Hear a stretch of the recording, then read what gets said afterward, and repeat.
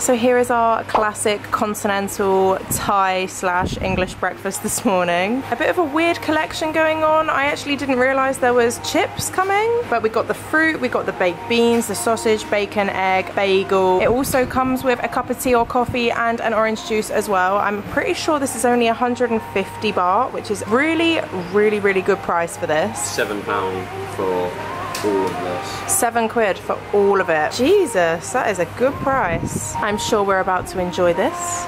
So we've just booked our boat to Railay from PP. It actually cost 400 baht, so not too bad. It's an hour and a half on a big ferry. Calum also brought this new hat. I got her down to 170 baht from 250. It's not crazy amounts off. It was like just maybe £2. Well, it works out to like £4, doesn't it? 170 baht. So yeah, so just a not terrible. price. You probably could get it cheaper elsewhere, but it's a nice hat and he needed a new hat, so one. Needs must. But we're just gonna walk our way down to the pier now. We've got a couple of hours still, but we'll grab a mango shake or something and then off we go. Your bag looks like a big tortoise shell.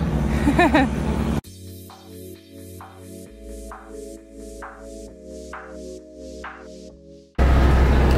a little bit busy. Question is, will we find seats together? Probably not.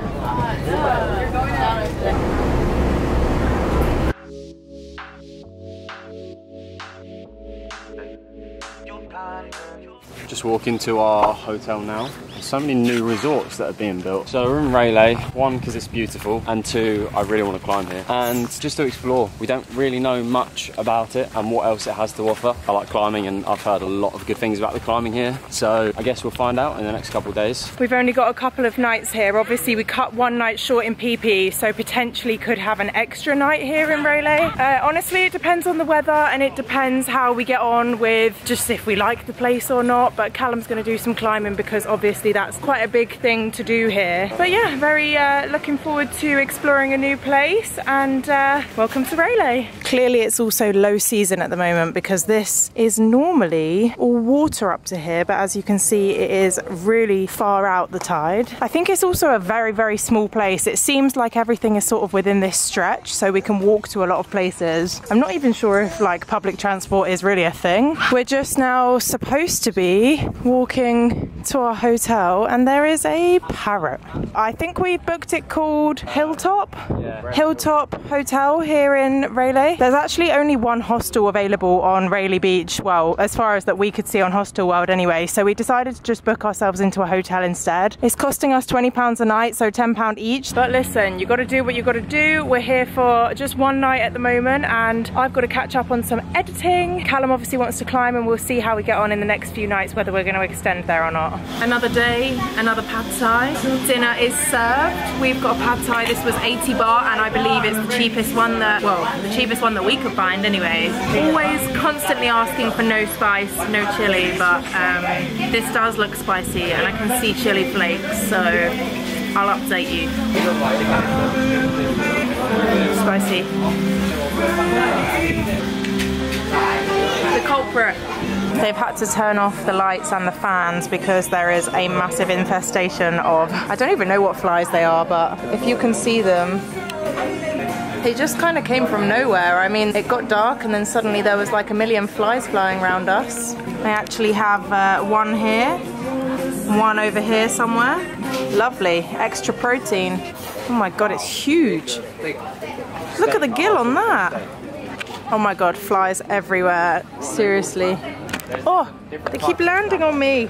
I really don't think the camera will be picking up, but Jesus, there is just thousands of these flies.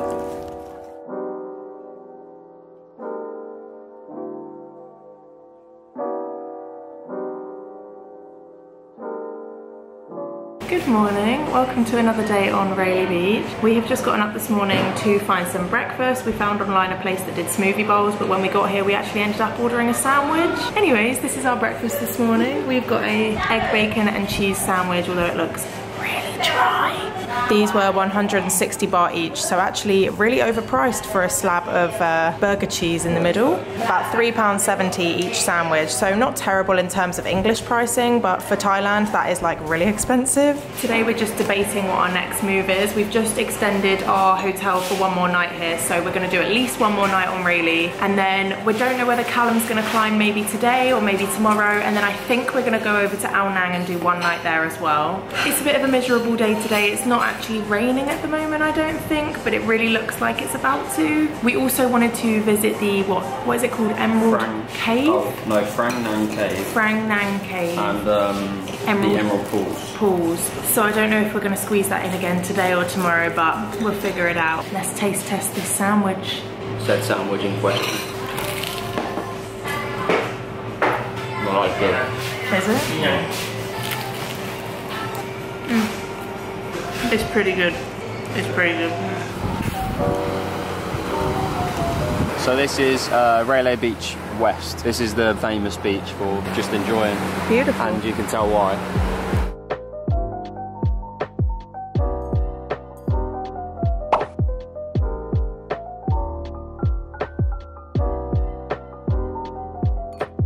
That part of the beach was just a little bit too busy for our liking. Not really one that we would have stayed and enjoyed with that many tourists and people taking pictures there. But it was very beautiful. The water was very clear and blue. The part of the beach that Calum actually wanted to go to was on the other side. I think you've got to wait for the tide to go out before you can walk across, because I don't know if there's like a direct route there otherwise. You want to go up there now or later? I don't want to. So I've decided to go up to this lagoon. Lucy didn't want to come up because this is the way up.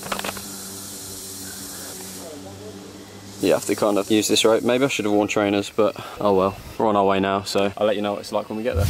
Okay, so little tip if you're coming up here, and if you haven't done any scrambling before, always have 3 points of contact on the rocks. Good ones as well, especially somewhere like this. Look at this. Coming down, I'm literally going to be abseiling down this. Look at that.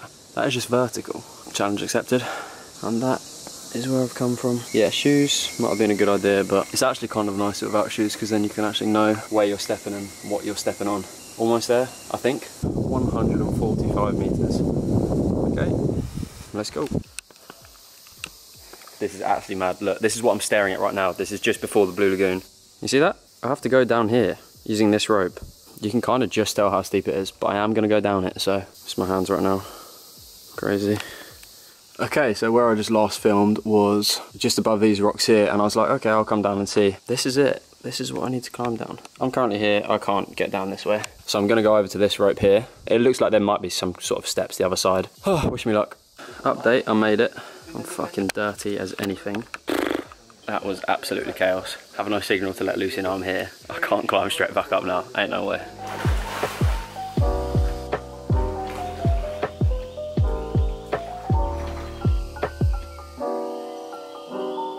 Right, so after that nice swim in this lagoon, we are now gonna be on our way back. Luckily there's 4 of us this time, so a bit safer, but look at this. Mate, I don't know. This is Lucy's stuff. Oh, is it? Yeah. She is. I'm not. Is she? Yeah. YouTube, like a TikTok? Yeah, YouTube. Really? Yeah. I'm not going to film anything on the way back because I don't really fancy dying, and it's definitely harder on the way back, but you'll see if I make it, so I'm sure I will. So, a little update for you. I made it back, and we are back together. Lucy waited nice and patiently. About an hour and 45 minutes at the bottom. It was worth it. Girlfriend points. I mean, fiance points. She had a friend there because I was with boyfriend of another girl that was waiting down there. There was only 4 of us there, as you saw, and it was just so beautiful and peaceful. I'm glad I did the climb, but it's... I'm glad I didn't do the climb, honestly. Yeah, I'm glad you didn't do it. Just on our way to find some lunch, and we stumbled across this little stall that's selling smoothies. This is the cheapest I've found smoothies anywhere so far in the south of Thailand. 40 for a mango, and I'm getting a mixed fruit at the bottom, which is only 50, and it's huge. And you know it's good when you can see them actually putting the fruit in it. Sometimes they use like powdered flavouring and stuff, but this is, we saw the mango, and I mean, you can see there. that is absolutely incredible. Don't knock the small cheap stands till you try them, hey? Shock horror, got more noodles. These are only 80 baht for egg fried / vegetable fried noodles. Calum's gone to the toilet and his hasn't come out yet, but he's got an egg sandwich which was also 80 baht. Thank you. There's the egg sandwich in question.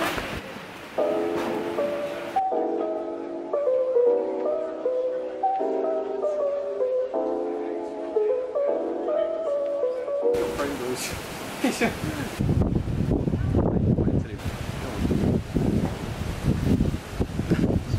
Hello from me in the future. I've decided to join 2 vlogs together just to make my life a little bit easier because I seem to keep forgetting to upload them. So Phuket incoming.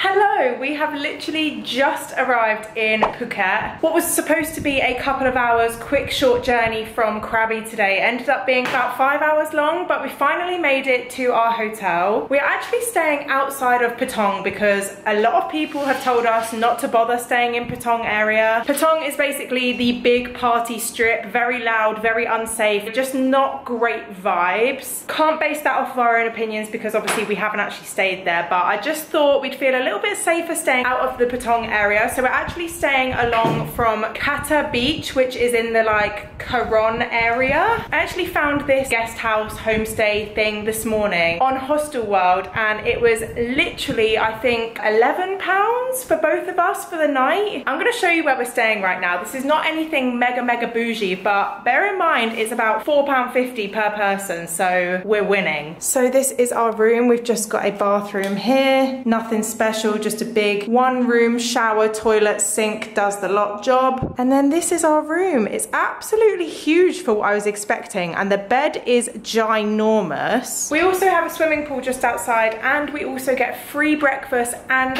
free lunch technically as well, because the breakfast runs from 7 till 2. So honestly, I'm thrilled with this. This is value for money if I've ever seen it. So anyways, if this vlog makes it out of the drafts, then welcome to Phuket. Hopefully we're in for a fun few days here. So we've just hired a bike, driven 15 minutes in the pissing rain to come specifically to this burger place that I saw on Google. We were really craving a burger tonight. I don't know what came over me, but all of the burger restaurants that we walked past, they were really expensive for just a beef burger and fries. And I found this place and it's really super cheap compared to what we were paying in a restaurant. You can pause the video to read it for yourself, but I mean, look at the size of the menu first off. To get a chicken burger is only 70 baht, and to get a beef burger is only 80 with fries. You excited? Yeah. Calum's gone for like a recommended menu. It's a double beef burger, double bacon, double cheese, onion rings and fries for 170, 180? 189, which is £4.38. Mental. Unbelievable. Also, side note, this is one of the most expensive bikes that we've rented. Not in terms of how much it was to rent, it was fairly cheap for Thailand. It was only 200 baht, but the deposit was 3,000, which is like 60 quid, but mainly just because it's literally a brand new bike. It's a keyless bike, which is mental, but it's a good one, so it's just got to be careful on it. But yeah, let's see how this burger is. I gotta put my flashlight on so you can see it properly, but Jesus, I am so glad that we came here instead of one of the restaurants. Calum's looks like fire. Jeez, that looks so good. Good choice, eh? Very good. Yum, yum, yum, yum, yum. Good taste.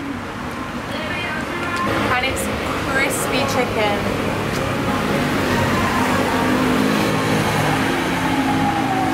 That was so good. Yeah? So good. Mission burger accomplished. How was it? Ratings? Customer service, 10 out of 10. Lovely, they knew everything on the menu and it came out so quick, even though, I mean, we were the only people here. The burger, incredible. I mean, it speaks for itself. Yeah. There's nothing left. The burger was incredible, and for that price, it's absolutely like, I couldn't even get a double whopper with fries for 8 quid. Chips, delicious. This burger sauce, delightful, unbelievable, 10 out of 10. That was so good, so freaking good. And I got chicken nuggets on the side as well. What more could a girl ask for, honestly? Highly recommend, if anyone is in Phuket, please come and support the business here at Mixed Burger. It's just a really small place. I'll show you from the outside. It's kind of just like a main road along here, and then a burger stall here. This is where he cooks it. And then obviously they've got this little inside bit, I suppose, for people to just sit and eat. Really glad we found this place. Highly recommend. On our way to dinner earlier, we actually also drove through the Kata night market, which was pretty good, to be honest. There was quite a few food options, there was a few clothes and accessories and everything you expect to see in a normal Thai market. And I picked up a couple of bits of jewellery, so I just thought I'd show you. First up was obviously the classic shell bracelet. You're gonna see a running theme with these. I also picked up one of the classic shell Thai Island girl necklaces. and a little anklet as well because I've broken 2 of my anklets that I've been wearing since I've been traveling. And then just this little necklace here with some tiny little pearls and shells on the bottom. All of these were only 20 baht. 20 baht is probably the cheapest I've seen these anywhere in Thailand so far, so it was like the perfect place to pick these up. I didn't want to be a basic girl with these. Honestly, it's more of like a comedy thing at this point because this is the classic tacky Thai shell necklace that everyone wears. I feel like I couldn't leave Thailand without getting one, so I'm very glad I got one, and it was only really cheap, so if it breaks or I lose it, then I don't really care. The next day. Good morning. So we've just come down to claim our free breakfast this morning at Katavilla. 5 items for free, and we've got literally the choice of, well, everything you could ever want for breakfast, really. This is also the pool for our hotel. I still can't believe how cheap this was per night. So this morning I think we've ditched the idea to go to the water park purely only because it's pretty expensive to get into. I think it's about £35, which English prices is probably cheap, but for Asian prices that's quite expensive for a water park. I think instead we're just gonna drive around on the bike that we hired last night and go and visit the Freedom Beach, the Banana Beach. They're 2 very popular beaches here in Phuket. Probably also go to Phuket Old Town as well because that's obviously a really popular thing to do here. But other than that, I don't really know. We're just gonna go and explore the local area today. It's another beautiful looking day at the moment in Phuket, so keeping our fingers crossed for a dry day today. Wow, wow, wow. This might be one of the best free breakfasts we've ever had on our travels so far. So I've gone for a mixed fruit salad, fresh mango. I've then also got a breakfast sandwich with egg and bacon and a mango banana smoothie. To be honest, it's actually probably the worst tasting one I've ever had, but still the principle counts. Calum's got an egg and bacon croissant. You've got muesli, right? Muesli and yogurt and cornflakes, obviously. And then he went for a chocolate milk and also a smoothie as well. God, all of this for free this morning. This probably alone would cost more than the price of our night stay in England, which is crazy to think about. So we've just driven to Phuket Old Town. Not really sure what's here as ever. I don't really ever know what's going on anymore, but we're gonna have a little walk around and see what we can find.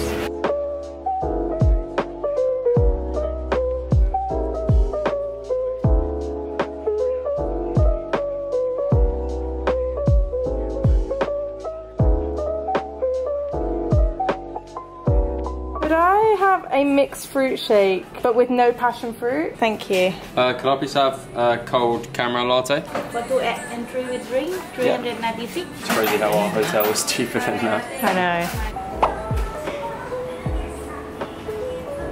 Oh, hello there. Hello there. Oh, hello.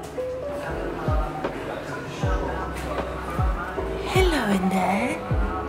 Hello there, handsome.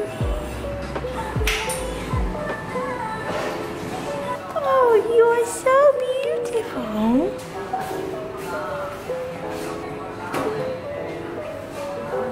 Oh my goodness, are you so gorgeous? Hi, beautiful. Oh, you're so snuggly. Calum's iced coffee just came out with 2 little cats on it. How cute. You big fluffy baby. Look at the toe bears. Hello, kitty.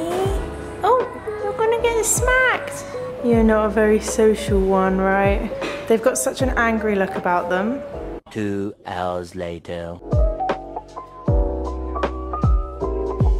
So we've just gotten to Freedom Beach. I remember seeing this on so many vlogs that I used to watch before we came traveling. We've got our 7-Eleven toasty snack ready for the beach. We're just walking down the steps to get here now. After Old Town, we basically went to the beach that was near to our other villa. We had to check out of that because it was fully booked for tonight. So we've checked into another one which is nearer to the Patong area. I know, completely contradicts what I said yesterday in the vlog about staying near Patong, but we've just moved into a little cheap guest house, but it's away from the noise and the party, so I think we'll be okay there. Also, I mentioned in the vlog about Banana Beach. What I didn't realise was Banana Beach is on a whole separate island. I think it's in the Phuket province, but it's not accessible to get to from here. Well, we've just passed some people and they said we've still got a while to walk, so I don't really know what we're in for, to be honest. Hopefully it's worth it. It's the home stretch. I can see it to the end. I'd say we've been walking for probably somewhere between 5 and 10 minutes, but obviously going downhill is nowhere near as hard as going up. I can imagine this is going to take us a long time to get back up. But look how beautiful. This is gorgeous.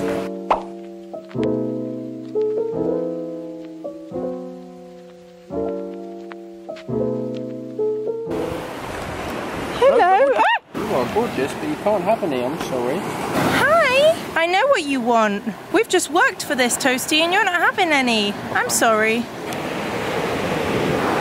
You are gorgeous.